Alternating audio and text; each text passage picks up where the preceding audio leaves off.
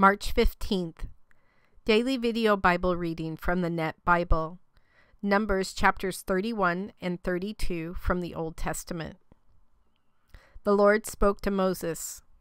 Exact vengeance for the Israelites on the Midianites. After that you will be gathered to your people.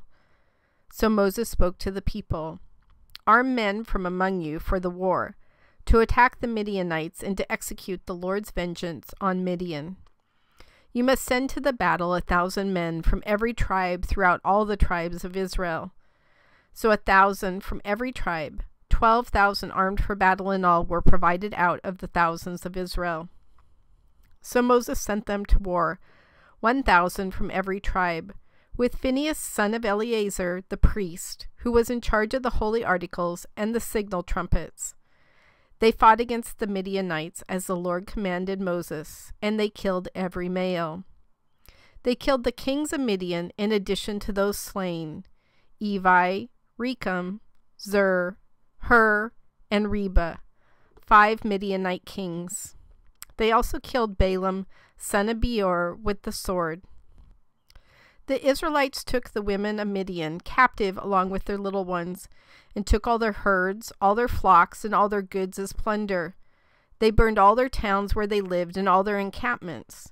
They took all the plunder and all the spoils, both people and animals.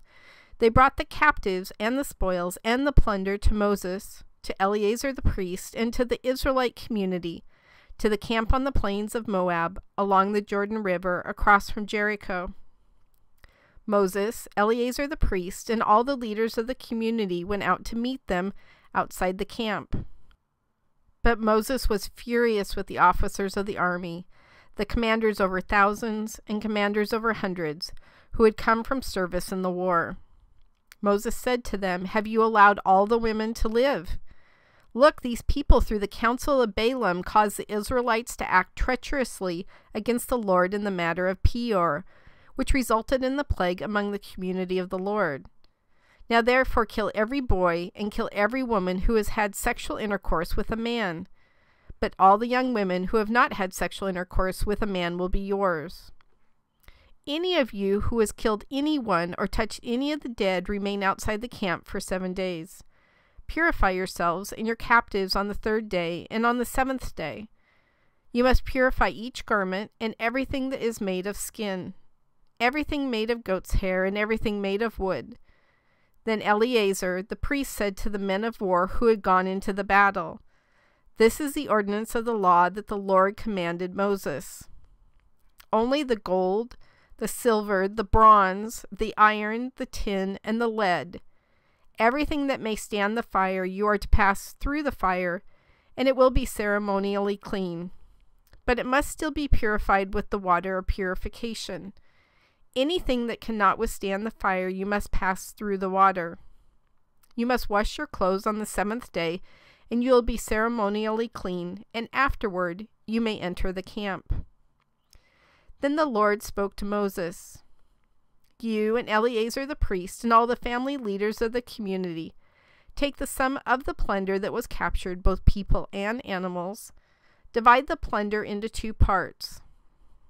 One for those who took part in the war, who went out to battle, and the other for all the community. You must exact a tribute for the Lord from the fighting men who went out to battle, 1 life out of 500 from the people, the cattle, and from the donkeys and the sheep. You are to take it from their half share and give it to Eleazar the priest for a raised offering to the Lord. From the Israelites' half share you are to take 1 portion out of 50 of the people, the cattle, the donkeys, and the sheep from every kind of animal, and you are to give them to the Levites, who are responsible for the care of the Lord's tabernacle." So Moses and Eleazar the priest did as the Lord commanded Moses. The spoil that remained of the plunder which the fighting men had gathered was 675,000 sheep, 72,000 cattle, 61,000 donkeys, and 32,000 young women who had never had sexual intercourse with a man. The half portion of those who went to war numbered 337,500 sheep. The Lord's tribute from the sheep was 675. The cattle numbered 36,000.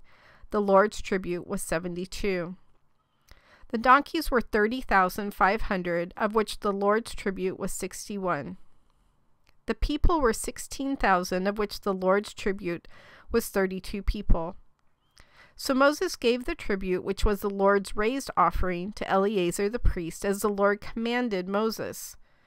From the Israelites' half share that Moses had separated from the fighting men, there were 337,500 sheep from the portion belonging to the community, 36,000 cattle, 30,500 donkeys, and 16,000 people. From the Israelites' share, Moses took one of every 50 people and animals and gave them to the Levites, who were responsible for the care of the Lord's tabernacle, just as the Lord commanded Moses. Then the officers who were over the thousands of the army, the commanders over thousands, and the commanders over hundreds, approached Moses and said to him, "Your servants have taken account of the men who were in battle, who were under your authority, and not one is missing. So we have brought as an offering for the Lord what each man found: gold ornaments, armlets, bracelets, signet rings, earrings, and necklaces, to make atonement for ourselves before the Lord." Moses and Eleazar the priest took the gold from them, all of it in the form of ornaments.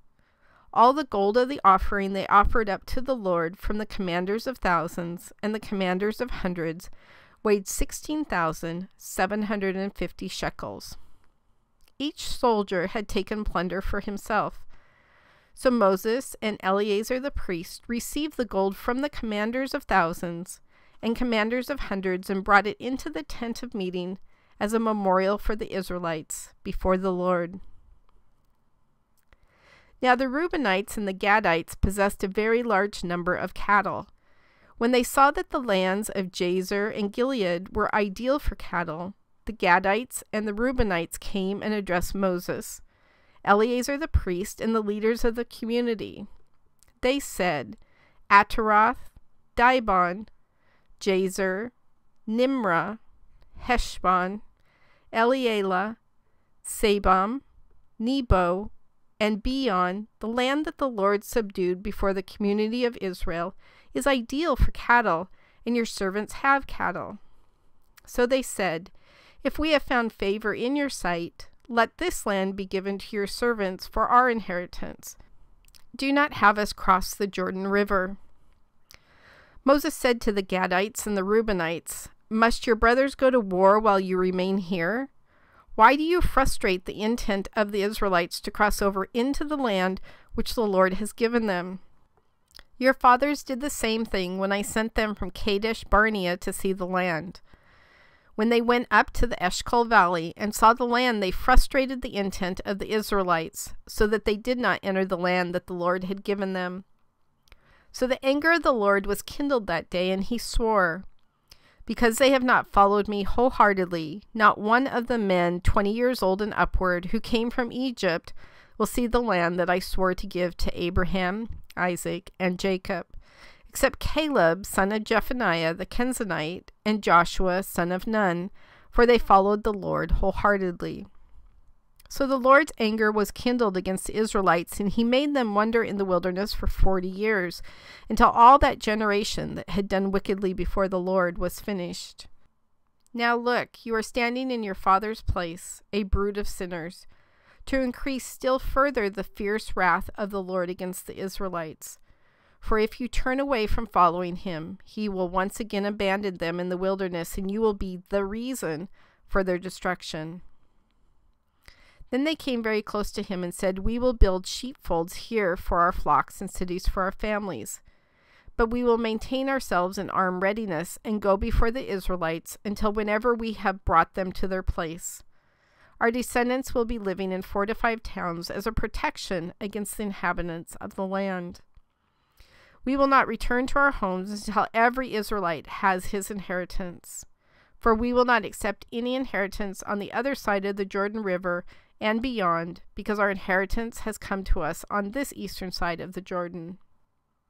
Then Moses replied, If you will do this thing, and if you will arm yourselves for battle before the Lord, and if all your armed men cross the Jordan before the Lord until he drives out his enemies from his presence, and the land is subdued before the Lord, then afterward you may return and be free of your obligation to the Lord and to Israel. This land will then be your possession in the Lord's sight.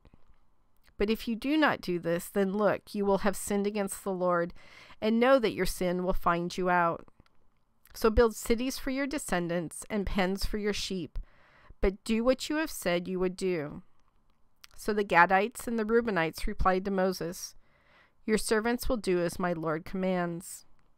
Our children, our wives, our flocks, and all our livestock will be there in the cities of Gilead. But your servants will cross over, every man armed for war, to do battle in the Lord's presence, just as my Lord says. So Moses gave orders about them to Eleazar the priest, to Joshua son of Nun, and to the heads of the families of the Israelite tribes. Moses said to them, If the Gadites and the Reubenites cross the Jordan with you, each one equipped for battle in the Lord's presence, and you conquer the land, then you must allot them the territory of Gilead as their possession. But if they do not cross over with you armed, they must receive possessions among you in Canaan. Then the Gadites and the Reubenites answered, Your servants will do what the Lord has spoken. We will cross armed in the Lord's presence into the land of Canaan, and then the possessions of our inheritance that we inherit will be ours on this side of the Jordan River. So Moses gave to the Gadites, the Reubenites, and to half the tribe of Manasseh, son of Joseph, the realm of King Sihon of the Amorites, and the realm of King Og of Bashan, the entire land with its cities and the territory surrounding them. The Gadites rebuilt Dibon, Adaroth, Aroer, Adaroth-Shophan, Jazer, Jogbehah, Beth Nimrah, and Beth Haran as fortified cities, and constructed pens for their flocks. The Reubenites rebuilt Heshbon, Elealeh, Kiriathim, Nebo, Baal-meon, with a change of name, and Sibmah. They renamed the cities they built. The descendants of Machir, son of Manasseh, went to Gilead, took it, and dispossessed the Amorites who were in it. So Moses gave Gilead to Machir, son of Manasseh, and he lived there. Now Jair, son of Manasseh, went and captured their small towns, and named them Havoth-Jair. Then Nobah went and captured Kenath and its villages, and called it Nobah after his own name.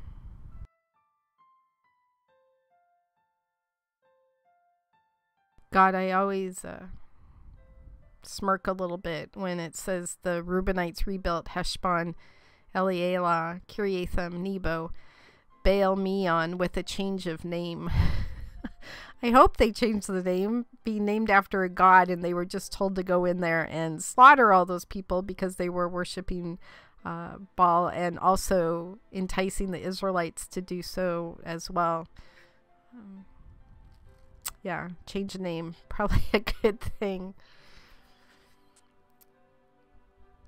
It never fails to amaze me how quick you are to protect us from things that are getting us in trouble or could potentially get us into trouble. And the worship of Baal, probably one of the more horrific so-called gods out there. Child sacrifice, homosexual orgies, worshiping of nature over a god or the god. No wonder you wanted the Israelites away from that. And the fact that some of the Israelite men were getting enticed by these women who were having sex with them and then going over there and worshiping Baal instead of you. It's no wonder that you wanted them taken out. I think about all the things in my life that I know that you have taken out. Some of them I have thrown a fit about. Other ones I rejoiced at. And I'm sure there's just as many, or if not more, that I don't even know that you rescued me from. God, I know that throughout all of this that you are completely in control of everything. You are sovereign not only over everything, but over every last detail of our individual lives, which is amazing to me that you want such an intimate relationship with us, that you're willing to go before me throughout the day and take out the possibility of situations that I could get myself in trouble with. That you have promised that you will always give me a way out of those situations. How amazing is that? That there is never, ever a dead end with you, that you will always offer us an opportunity to make the right choice. I realize sometimes I make the wrong choice, but just how in depth that caring is, that you would always give us an opportunity to find our way out of those situations. God, today I just thank you so much for your faithfulness. That even while I throw tantrums and get mad at you for doing what's best for me and doubt your plans that you have for me, you are still intentional with your love for me. You're still intentional with the relationship that you want from me. You're still taking care of me and trying to keep me out of as much trouble as possible, besides the stuff that I always seem to find myself in. God, I will never understand how much you care about me, ever. But I am in awe of it, and I am very thankful for it. In your Son's name we pray. Amen.